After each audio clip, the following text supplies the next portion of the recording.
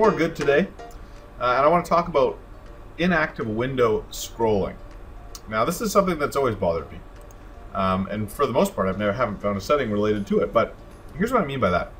So this is the active window right now, this Word window, and if I use the wheel on my mouse, it scrolls up and down without problem.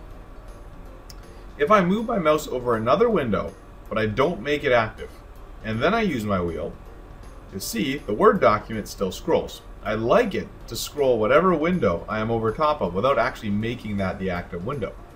And thankfully, in Windows 10, you have a setting for that. So here's where you're going to find it. You can click Start, choose Settings.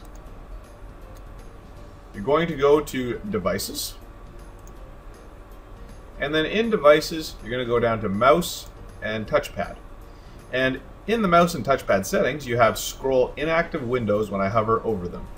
You simply switch this setting to on, and you're ready to use it. So let's test this out.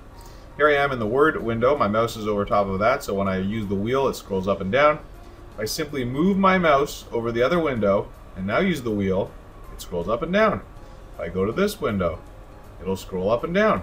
So this is a great feature, especially when you're doing those side-by-side windows, even comparing documents or just wanting to see two documents at the same time. Always drove me nuts that I had to click on the document and then scroll. You don't have to do that anymore. It's just such a simple setting, such a simple feature that they added that I absolutely love. Try it out for yourself in Windows 10.